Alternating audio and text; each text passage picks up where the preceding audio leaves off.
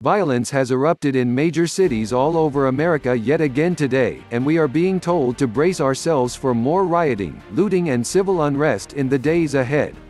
The death of George Floyd was a great tragedy, and the vast majority of Americans agree that we do not want to see that sort of police brutality in our nation, and so this should actually be a moment that brings our country together.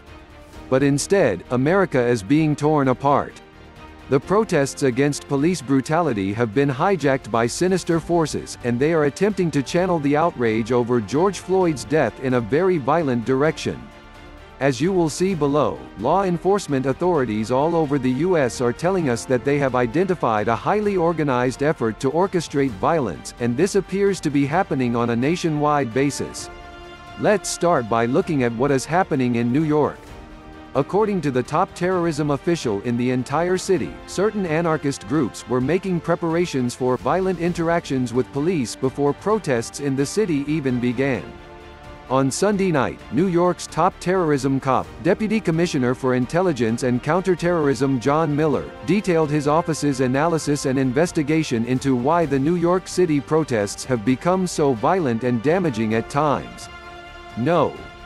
1. Before the protests began, Miller said organizers of certain anarchist groups set out to raise bail money, and people who would be responsible to be raising bail money, they set out to recruit medics and medical teams with gear to deploy in anticipation of violent interactions with police. And once the protests started, these groups used a complex network of bicycle scouts to direct rioters to locations where police officers would not be present.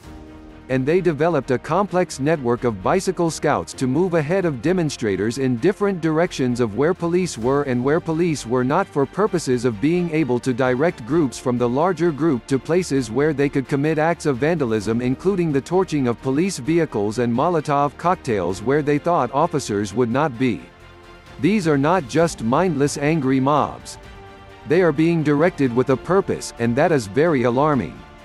In Chicago, Mayor Lori Lightfoot has publicly acknowledged that there has been an organized effort to turn the protests over George Floyd's death into something violent in her city.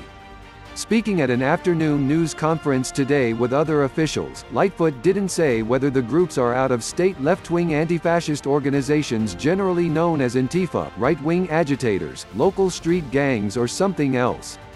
She said she's asked 3 federal agencies, the FBI, the Bureau of Alcohol, Tobacco, Firearms and Explosives, and the U.S. Attorney's Office, for help with a focus on AFT's bomb and arson unit.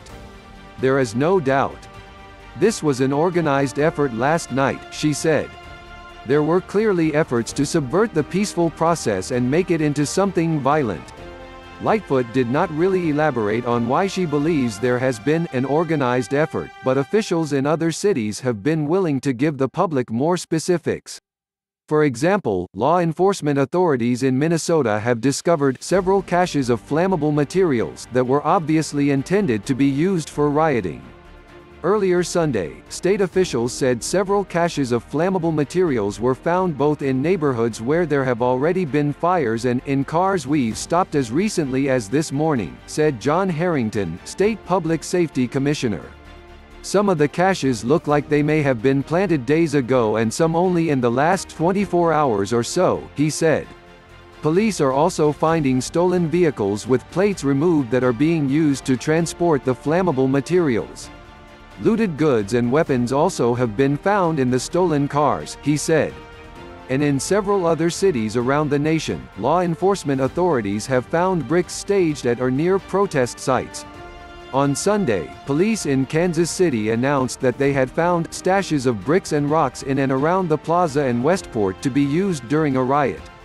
Kansas City police officers found bricks and rocks staged near protest sites around the city, stoking concerns that individuals or groups had pre-planned looting and destruction that hit the city over the weekend, the department said Sunday. We have learned of and discovered stashes of bricks and rocks in and around the plaza and Westport to be used during a riot, the department said in a tweet on Sunday. And in Baltimore, law enforcement officials were racing to dismantle mounds of bricks and bottles that had been staged in downtown Baltimore. According to sources, mounds of bricks and bottles have been found in downtown Baltimore. Baltimore police confirmed they are working with law enforcement partners to sweep the area. There are several demonstrations planned for Monday evening. Sources told Fox 45 officers are being briefed on the situation during roll call. In New York, a cache of bricks just happened to be sitting directly in the path of rioters on Sunday evening. Similarly, in New York City, video captured the moment rioters in Manhattan chanced upon a cache of bricks between St. Mark's Place and 7th Street in the East Village on Sunday evening, though no construction site appeared to be nearby. Even down in Texas, a large pile of bricks was stacked up in front of the courthouse in Dallas, and huge stacks of bricks were pre-staged right along a path that protesters would be taking in Frisco. I don't know about you, but I have a very hard time believing that all of this is just a giant coincidence. The fact that huge piles of pre-staged bricks are suddenly showing up at protest locations all over America indicates a level of planning and coordination at a very high level. Obviously, we are dealing with something that is far more complex than just a few thousand angry people letting off some steam. With the U.S. economy in deep disarray and with a presidential election coming up in November, anger and frustration are likely to remain at very high levels in the U.S. throughout the summer, and that will give those that are organizing these efforts more opportunities to promote violence. Needless to say, the lawlessness that we are witnessing in the streets of our major cities is greatly alarming millions of ordinary Americans, and gun sales are going through the roof. Gun sales surged in May as shops reported an uptick in interest and demand as the coronavirus pandemic continued and amid national protests after the Memorial Day killing of George Floyd. "Almost, you couldn't even keep up with it, that's how crazy it was," said Joe Hawk, owner of Guns N' Roses in New Jersey. After Memorial Day, it spiked again, it just went crazy again. Small Arms Analytics and Forecasting, a private research firm, estimated that there were more than 1.7 million gun sales in May, an 80% jump from May 2019. The thin veneer of civilization that we all take for granted on a daily basis is disappearing, and a lot of people believe that a lot more civil unrest is ahead. Our nation is more deeply divided than it has ever been in my entire lifetime, and that is not likely to change anytime soon.